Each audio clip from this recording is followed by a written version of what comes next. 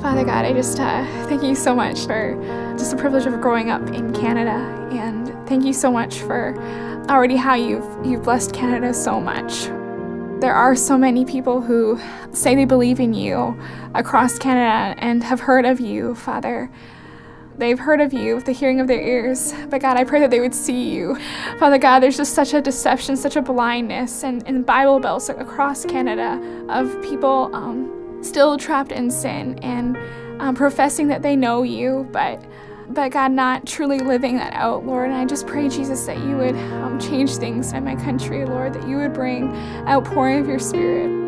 Father, I just pray, Lord, that when you return, you would find the Canadian church strong and united. Lord, I pray for unity. There is so much division. I ask that churches that are operating, that are not following biblical principles, Lord, I just pray that you would bring a reformation in the church, God, a cleansing and a purging in the church.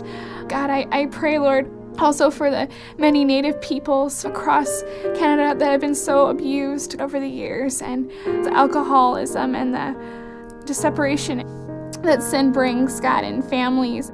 I pray, Lord Jesus, that so many Native peoples would come to faith in you, that you would bring healing and reconciliation among the Natives and the Caucasians. And I just pray that many of these on the Native reserves, God, many of the fathers, Lord, would be born again and would grow up to be men of courage. And I just ask for your hand also be upon the French Canadians in Quebec and also in Ontario.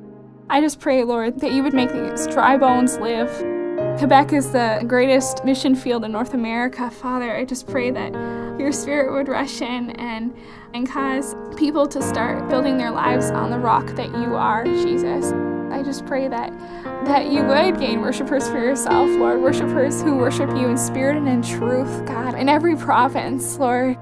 Please, God, that you would work and change. God, that you would change the abortion law in Canada and even the gay rights, God, the immorality, and just how people are so desensitized to sin. Just have this apathetic attitude, Father, and just materialism. And there's so many unreached peoples that are coming to Canada and not seeing a proper witness of you. God, I just pray for your mercy in the wrath that's coming against my nation, God. And as we've been given much will be required of us. Lord, I just ask that you would revive your church, Jesus.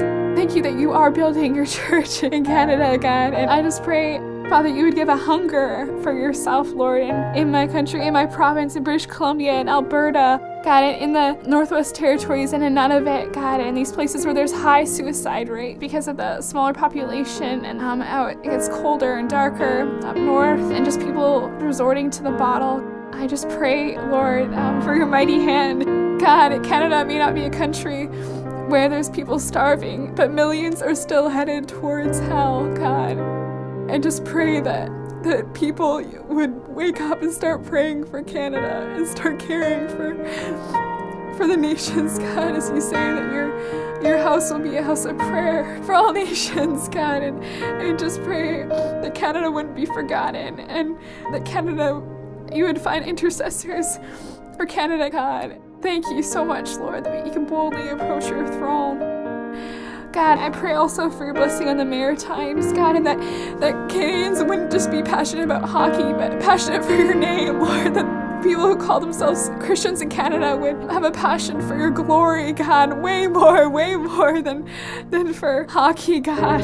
That your church in Canada would care for the lost again and care for the poor again, and that your church in Canada would start looking outward, Father God. I pray that you would just be glorified, God.